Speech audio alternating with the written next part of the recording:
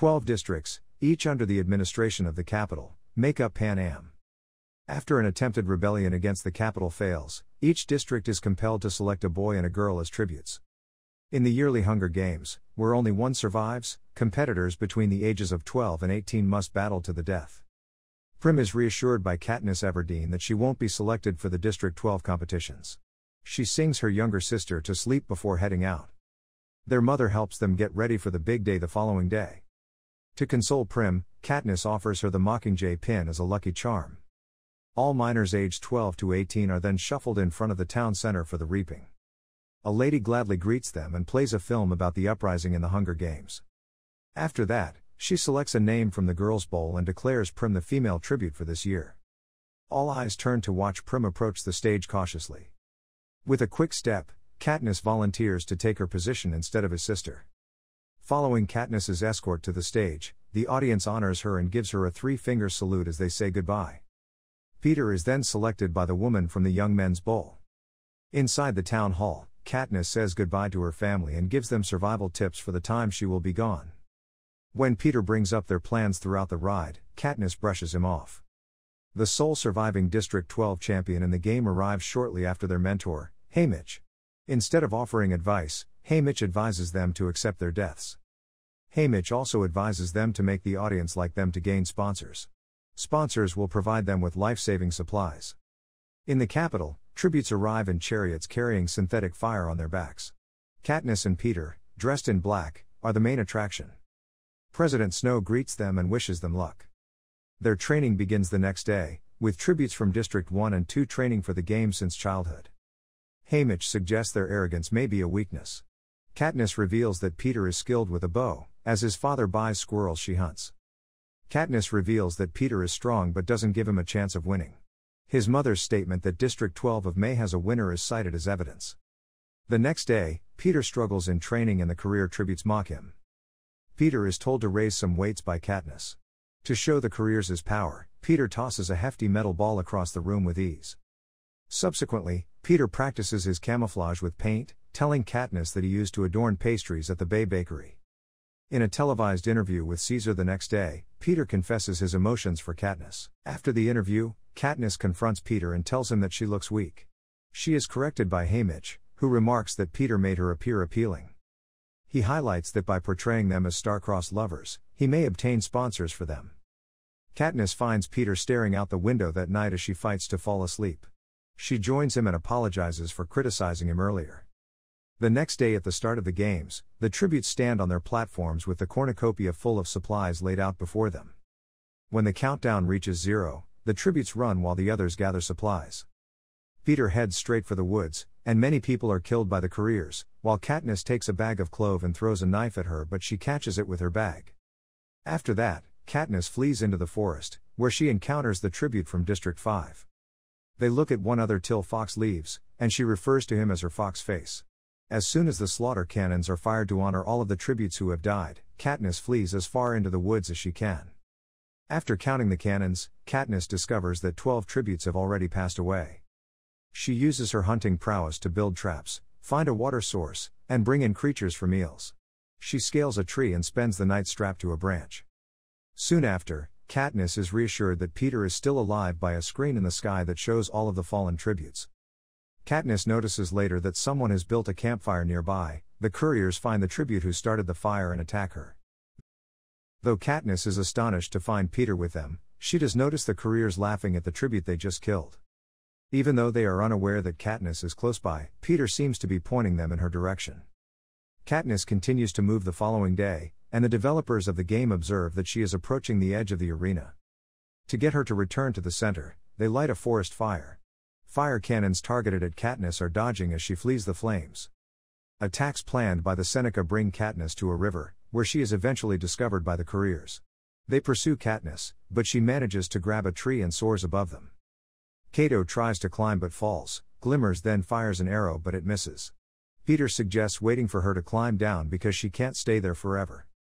Haymitch bargains with sponsors after Katniss is trapped and suffering from a burn wound. She receives medicine for her wound and later sees Rue on a tree, suggesting using a wasp nest against the couriers. Katniss cuts down the branches, causing the nest to fall on the couriers. Glimmer is swarmed and Katniss finds her body and pries her bow and arrow. Peter tells her to escape, and she stumbles through the woods. When she wakes, she finds leaves on her arms and Rue nearby. Rue tells her that Peter is still alive and that the couriers are all near the cornucopia. Katniss instructs Rue to use the root of light fires to attract couriers while she destroys their supplies. Rue suggests singing a song to let each other know they're okay. Katniss reaches the clearing's edge and notices the supplies piled up. She also notices that the ground surrounding the platforms has been excavated. Suddenly Marvel, a District 1 tribute, notices smoke in the woods and orders his allies to investigate. They leave a District 3 boy to guard the area. Katniss then stands back and watches as Fox Face skips across the clearing to steal food. This assists Katniss in determining that the couriers have dug up the mines, used them around the platforms and planted them near the supplies.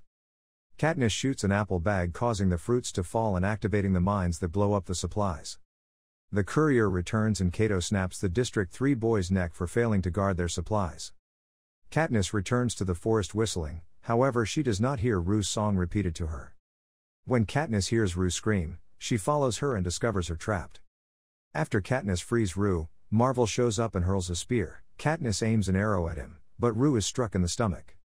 Rue reassures Katniss that she will win the tournament and asks her to sing as she sobs while holding Katniss in her arms. As Rue slips away, Katniss performs the same song she does for Prim. When Katniss passes away, she sobs. After that, she covers Rue's body in flowers and offers her the three-finger salute, which infuriates the residents of District 11 who are grieving over the young girl's passing. A riot is started by numerous District 11 residents. Claudia. He declares that if two tributes are from the same district, they have an opportunity to win the games. When Katniss hears this, she goes in search of Peter, who is hiding along the riverbank. She assists him in hiding inside a cave, but Cato wounds Peter, making him unable to move much. Katniss promises to get medicine, but Peter points out that he lacks sponsors. Getting the idea, Katniss kisses him on the cheek. Not long after, Katniss discovers a package containing a note from Haymitch, telling her that the kiss was insufficient. The package is a soup for Peter, so she helps feed him. Early in the morning, Claudius declares that there will be a feast at the cornucopia, complete with offerings for every tribute. Peter begs her to stay, and Katniss thinks his medication will be there. She kisses him and curls up on his lap. But while he's dozing off, Katniss sneaks out and hides in the forest close to the cornucopia, where she discovers 4 bags on a table. Fox Face swiftly grabs her bag and dashes into the woods before she has a chance to move. Katniss follows, but before she can retrieve her bag, a knife is thrown at her. Katniss tries to shoot it, but she is tackled. Clove drives a knife toward Katniss, which she struggles to deflect. Clove quickly pins Katniss's arms to the ground and mocks her about Peter and Rue Thresh. She grabs Clove and pins her against the cornucopia. He accuses her of murdering Rue and slams Clove into the cornucopia, breaking her neck. Then he turns to face Katniss, promising to save her life for Rue once more. Taking her backpack, Katniss runs away. When she gets to the cave, she awakens Peter and gives him the medication right away for his wound. He then offers to apply it to the incision caused on her forehead by the cut clove. Their romantic moment captures the attention of everyone. The following day, Katniss and Peter parted ways to gather supplies. When Katniss hears a cannon, she runs to find Peter and finds his jacket full of berries that have been locked in the night. When Peter finally shows up, Katniss chastises him for having picked the poisonous berries. They conclude that Fox Face follows Peter and steals the berries when they later find him dead and clutching nightlock berries. To utilize the berries against Cato, Katniss gathers them. In the dark, Katniss and Peter are preparing to finish a game when a Thresh is killed by a cannon. They flee, but more beasts follow them until they reach a clearing. They climb over the cornucopia, but Cato is waiting for them. Peter tackles Cato but throws him down before swinging his sword at Katniss. Cato holds Katniss down, but Peter pulls him away. Katniss points her bow at Cato, but he has Peter by the throat. Cato pushes Katniss to shoot, causing both of them to fall. Peter points at Cato's hand, and Katniss shoots at it, allowing the beast to feast on him. The beast leaves when he dies. To go home, the two set out down. Conversely, Claudius declares that one of the tributes must die because the earlier modification that would have permitted 2 tributes to win has been overturned.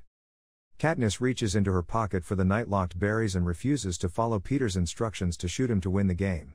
For them to die together, she gives Peter half. Claudia considers them victorious after stopping them from consuming the berries. Haymitch informs Katniss that the capital isn't happy with her victory after the games. Haymitch instructs her to pretend to be so hopelessly in love with Peter, that she would rather die than be separated from him. With this in mind, Katniss acts in love while in public. Katniss tells Peter on the train, back home, that she wants to forget what happened to them back in their district. The two are welcomed and celebrated. Snow, unbeknownst to them, is keeping a close eye on their every move.